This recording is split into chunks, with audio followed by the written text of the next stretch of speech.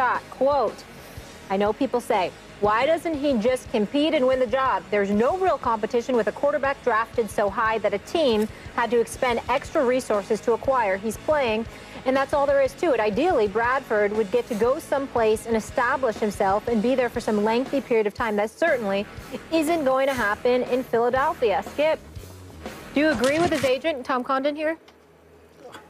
I can't believe we're actually asking this question again on the show. Neither can I. Neither can I. Obviously, I agree because he is laughably correct in what he's saying. And by the way, we're not talking about some flunky fly-by-night agent here, some second, third, fourth-tier agent that you'd never heard of. We're talking about the great Tom Condon here, who represents, if I may just throw some out, Peyton and Eli, of course, and Breeze and Romo and Matt Ryan and Stafford, and I can just keep going on and on. He's big time. He's the best. He is speaking the truth, the unvarnished truth about what happened to his client.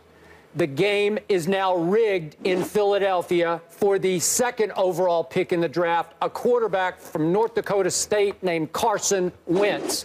It was classic bait and switch.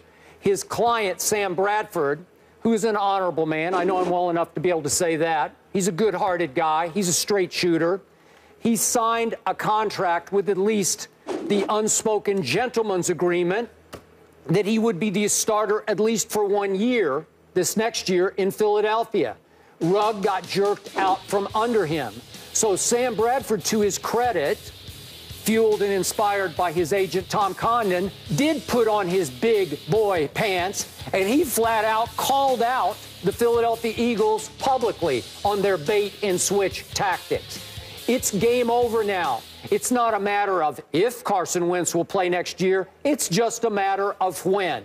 When will it happen? Will it be game 4 or 5 or 6? It's as tough a fans on quarterbacks town as there is in this country. You know it, and I know it, Mr. Smith. They will be all over Sam Bradford at the sight of the first interception. We want Wentz. We want Wentz. Give them Wentz. Good for them. You should throw him in and start him. If you paid a king's ransom to trade all the way up to the second spot for that quarterback, play him.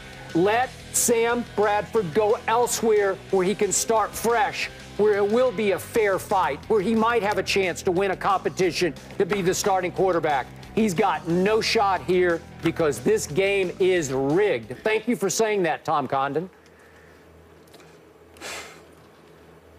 Tom Condon is a great agent. Tom Condon is doing his job.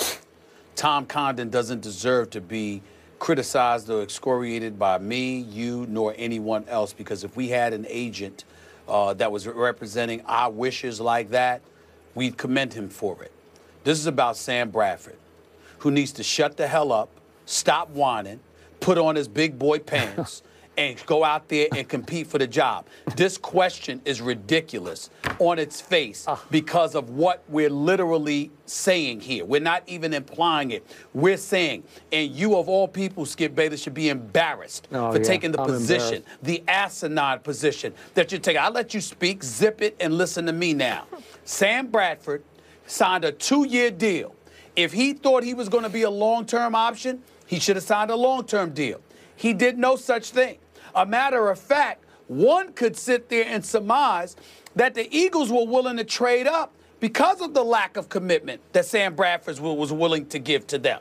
Because when they pursued a long-term deal with him, he was somebody who repeatedly turned them down because he wanted a short-term deal where he could get paid $36 million, $22 million guaranteed. He wanted to go out there and have a situation facilitated for him where he could get paid lovely, produce subpar, and still position himself to get paid long term. And the Eagles didn't co-sign with that. And you have a problem? Hell with Sam Bradford and what his wishes are. I don't know him. I'm quite sure he's every bit the nice guy that you say that he is. But we are talking about professional sports, the business of professional sports. And even though Tom Condon is right in what he is saying, what he is not saying is that what he's saying is irrelevant because he took the money. He signed a 2-year deal. He's guaranteed $22 million. And oh, by the way, What the hell did you do to get to earn the $22 million? You have never, ever, ever had better than a 500 record in your career as a starting quarterback. Your career record is 25, 37, and 1. You are 12 games under 500. You have never quarterbacked a team to a playoff appearance. Your best season was this past year with the Philadelphia Eagles, where you were 7-7 in 14 starts. By the way, the Eagles missed the playoffs. Sam Bradford has never been in the postseason at all in his career. And you get to sit back and act like you deserve security and tenure and longevity? It's nonsense. It's absolute, utter nonsense. He don't deserve a damn thing other than what he's getting. He got his money. Go up in there. We understand that this is no long-term issue. We understand that the Eagles moved up, got Carson Wentz with the number 2 overall pick. He's the quarterback of the future. If you sat up there, Sam Bradford, and say, look, I'm starting this year, okay? And after this, I want out. That would be a different argument. Because what you're saying is, I'm going to go there, and I'm going to prove to you what I can do. In the meantime, you have this time. Go out there and market my services to the best of your ability and get me the hell up out of here. After next season, I can live with that. But to sit up here and demand in the immediate aftermath of drafting Carson Wentz that you should be the starting quarterback and we all know what's going to happen, I'm sorry, Sam Bradford, what's the matter? You scared?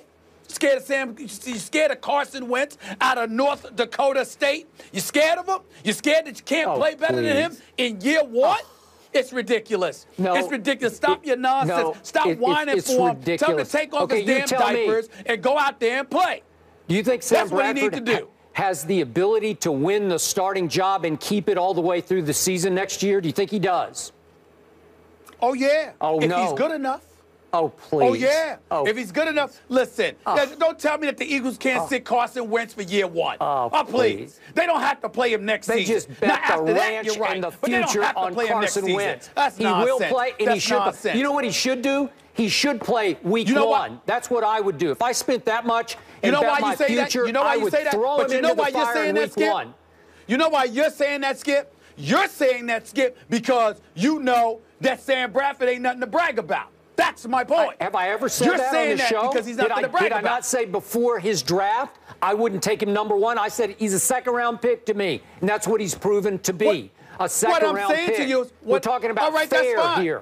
Then he doesn't deserve anything. He doesn't deserve anything for his contract to be honored. Just let him go. He signed basically a one-year deal, and you know why? He signed his deal. He signed a one-year deal because he doesn't know Doug Peterson. Has he played for Doug before? Nope. Has he played for Frank Reich? Nope, he's never played for Frank Reich. Has he played with John DeFilippo as his quarterback coach? Nope. Did he sign when he knew they were there? Everything's new to him. Did he sign when he knew they were there? He needs to figure out where they're heading, so he basically made a one-year commitment. Did he know they were there when he signed?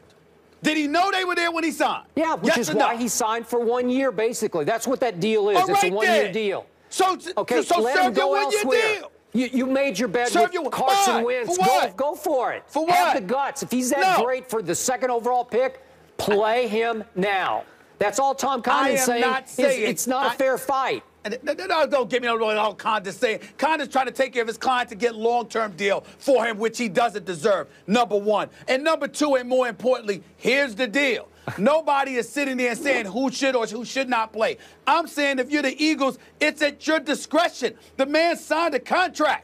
Knowing the situation, knowing Doug Peterson was the new coach, knowing Howie Roseman was now in control, and you signed a one-year deal looking to facilitate a departure from Philadelphia that would ensure your future. Who's to say that Philadelphia can go out there and get somebody that's going to be ready for week one? Who's to say that Carson Wentz, coming from North Dakota State, is going to be ready for week one? Why should the Eagles inconvenience themselves in any way for Sam Bradford?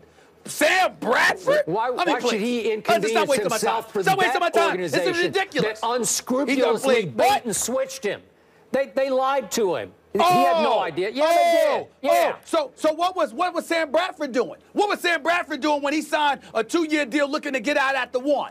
What was he doing? What was he doing when he refused to sign the long-term deal that the Eagles offered him? Take Carson Wentz. Oh, please. Let's just stop it. Guys. Stop it. It's ridiculous. The right. hell with Sam Bradford. Sit there, man. Go play.